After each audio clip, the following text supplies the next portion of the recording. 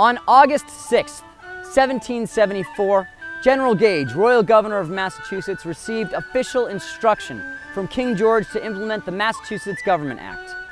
This act took away the right of colonists to elect representatives into an executive council, replacing it with a council appointed by the king. Town meetings were forbidden without consent of the governor, except for one regularly scheduled annual meeting.